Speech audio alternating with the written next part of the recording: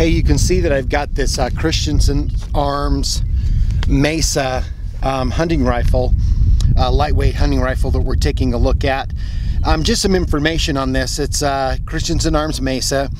It's a stainless steel barrel, contoured, you can see tapered towards the end. So it's kind of a featherweight design. It's got a stainless steel radial brake on it that's removable. You can see that the whole gun is Cerakoted with tungsten finish. It looks great. It's got a matched chamber. It's hand lapped, button rifled. It's a free floating barrel. This is a 7mm mag that I've got, so it's got a 24-inch barrel. They build it just on a standard Remington 700 optics base compatible action. It's got that skeletonized handle for, you know, a little bit of weight reduction. It comes in a variety of calibers. You can get it all the way up to a 450 Bushmaster, 6.5 Creedmoor, 7.0 M08, 7mm mag, 308, 28 Nosler, 300 Win mag. So it comes in just a great variety of some of your best calibers. It's got invert pillars, spot bedding, and that limb saver recoil pad, which I have found really nice. It's a real manageable kick on this gun, even though it's a pretty lightweight gun. I think that they're claiming the weight on this is about 6.5 pounds, but I can't remember. I'll have to look it up. It does have a match grade trigger, 2.5 to 3.5 pound trigger that I've just found that feels phenomenal. It's just got a really easy, nice break with very little creep on it. So it's just a really nice setup. It does have that black and gray webbing stock. You can also get it in a green and black, I believe, tan webbing. It's just really aesthetically pleasing gun. I topped it with that loopholed 3-16 scope. 3-15 scope.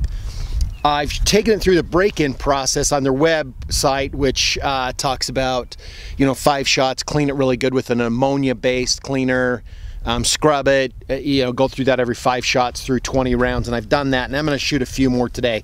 So I'm going to get over there, put a few more rounds through it, show you the accuracy. I've measured the speed, and with my load, 150 grain AccuBond long-range bullets, I'm getting about 2980, so nearly 3,000 feet per second on that bullet out of here. So I'm going to shoot it, and then we'll give you some results.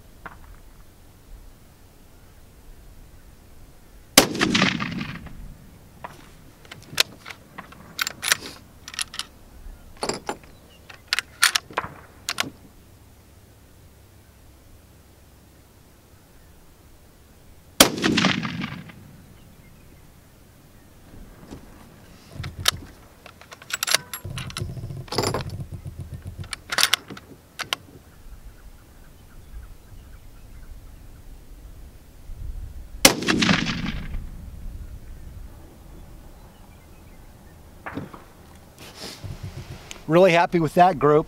Definitely just a little bit under 1 MOA.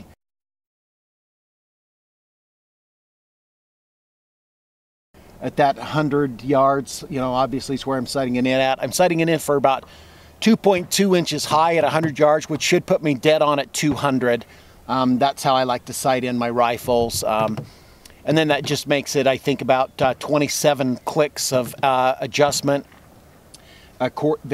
They're 1/4 MOA adjustment, so 27 clicks would get me to 500 yards.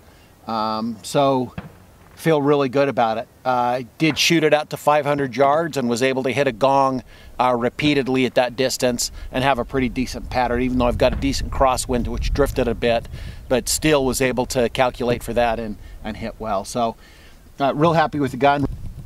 Really happy with this scope too. This is a Leupold 3 to 16, 3 to 15 as I mentioned. It's the VX5 HD, the CDS version, so it has those exposed turrets on the top and a cap on the side.